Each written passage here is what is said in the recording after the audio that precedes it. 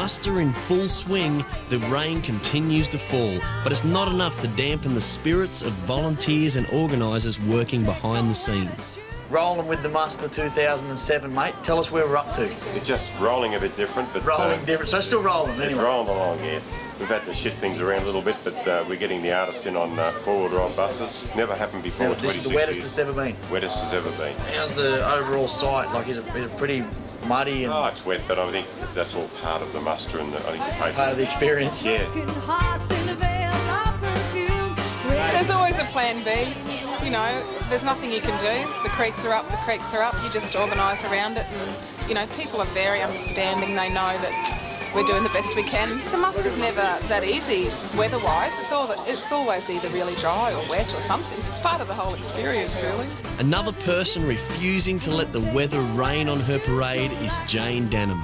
Jayne's muster debut has been an overwhelming success, capping off a fantastic 12 months. Jayne, tell us about the journey, mate, getting to this first record. Well, I wrote some songs for my dad for Christmas a couple of years ago. I just decided to get together with my songwriting friends and write some country music, and more for myself than anything else. She's a queen of the road. I wanted to write songs that I liked and that, you know, and that was it. To be honest, I kind of thought if I can write half a dozen songs, go to Tamworth, busk, take the caravan. So what, you actually went on the side of the street and like... Yeah. I was busking... How long ago? 3 years ago at Peel Street, yeah. How does it get from that to standing next to your own box of records at the Gympie Muster?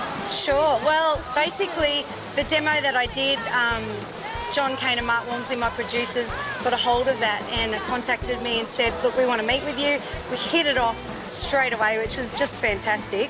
And they said, let's do an album. But I never wanted to do an album that ended up being, you know, a coffee coaster. I thought if I'm going to do it, I'm going to do it full on, and it's going to be me, and I'm not going to, you know, be afraid of that. So this is me on a disc. That's great.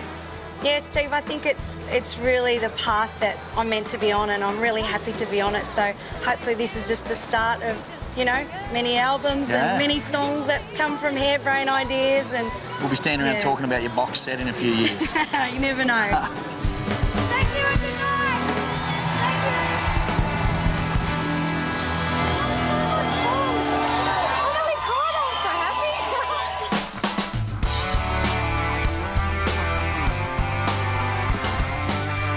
My dad? Hey, mate. This isn't too bad, Shea Fisher. No.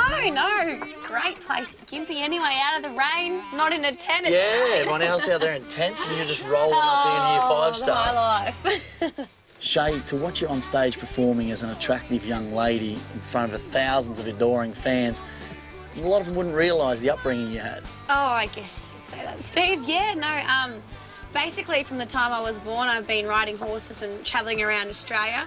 For the first 4 years of my life, we just travelled Australia where Dad and Mum were both competing in the rodeo circuit. And then, yeah, I mean, when I was 3, I was riding horses and competing in rodeos.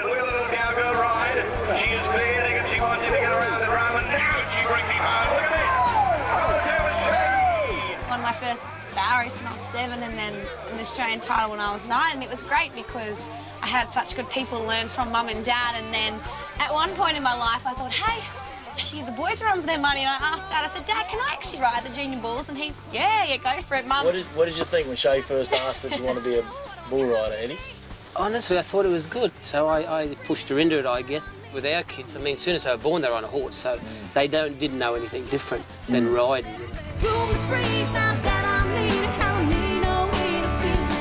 Did she always sing, or was there a period there where you went, woman? You can be honest. You know, I really can't remember her not singing ever since she was a little kid. They're at home when she was 3-year-old and she'd come walking in the lounge and sing out, here's Shea presenting Shea Fisher, and started singing, we'd have to go through it. And we still have to do that today. Yeah.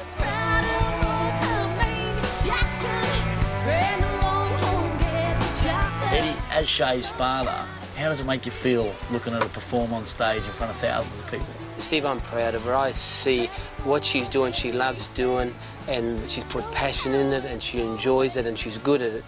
And just the sacrifices that she's gone through to do that, it just makes me real proud and happy that she's achieved what she's been after.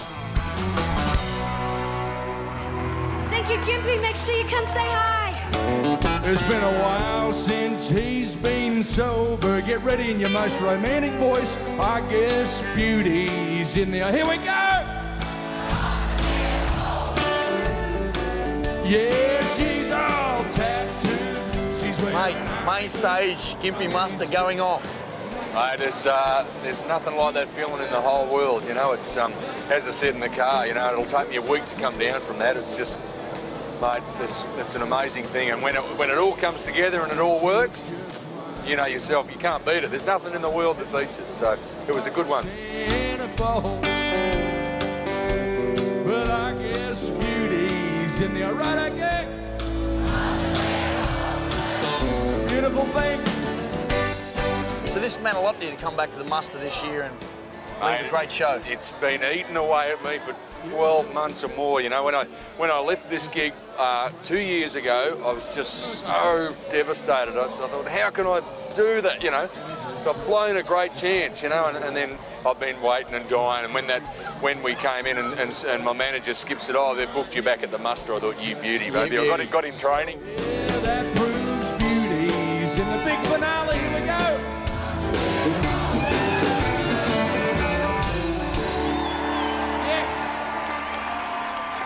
And that's why we love playing in Gympie. What a beautiful... So it's pretty exciting times, mate. You got new record label, new album coming out shortly. Feeling good? Yeah, I am actually. I'm feeling really good. You know, as the title says, I'm doing all right, and I am. Things are pretty good in the old Harvey household, and I think the album it showcases that. You know, it's a really positive, up-tempo, you know, feel-good kind of an album, and that's where I'm at in my life. I'm behaving myself a bit more than I used to, a little bit, unfortunately, but no, I feel great, and life's good, mate. Yeah, the working man and the cocaine just go together. Mate, so I guess you're going to keep coming back to the Harvey Muster.